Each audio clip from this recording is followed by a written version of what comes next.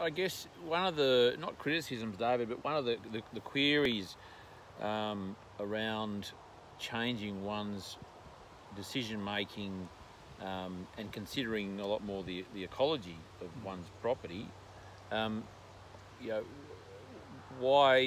how does one get around that? How do you answer that sort of a query?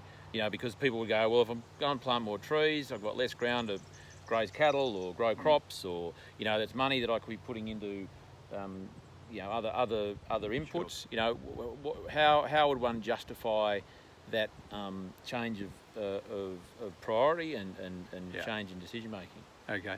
Well, the way I approached that, Charlie, was I started looking around for how the world functions, and it's been functioning pretty well without humans most of its existence.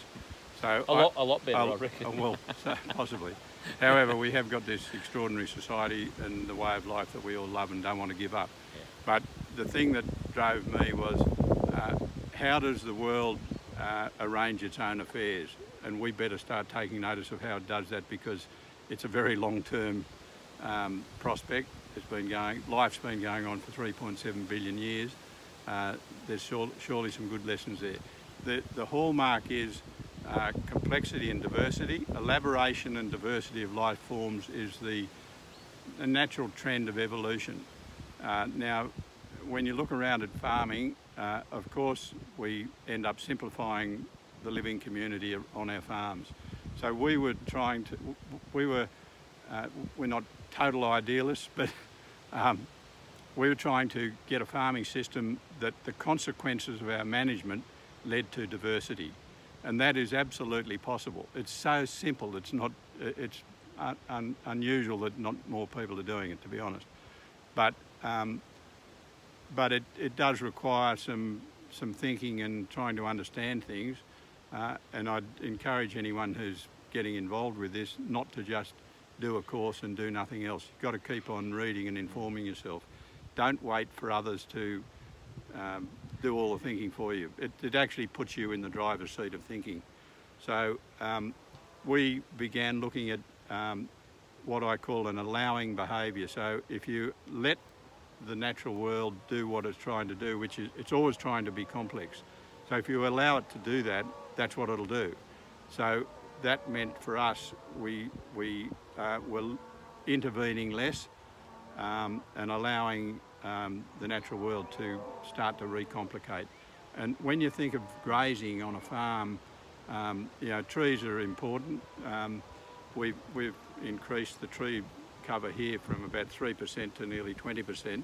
You can actually have 30% of your land in trees and you'll suffer no production disbenefits.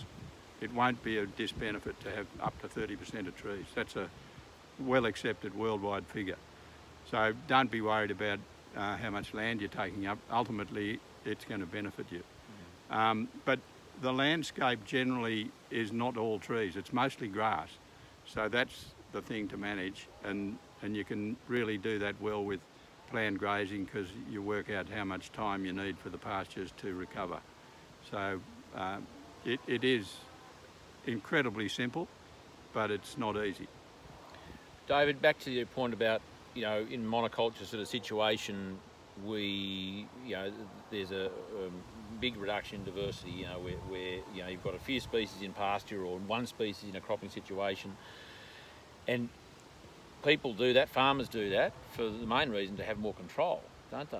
But I guess the irony of that is that they do it to have more control and simplify the system they're trying to manipulate and produce from. But in the end, it actually, they lose control in a way, because they get stuck in a rotation of whether it's simply a crop rotation or a herbicide rotation or an input cycle. Like it's a really interesting situation. Yeah, it is, and it's actually, I mean, agriculture has been an incredible benefit to human beings. It's what allowed the Enlightenment to take place, and all the incredible advances in technology, etc. They're all down to agriculture.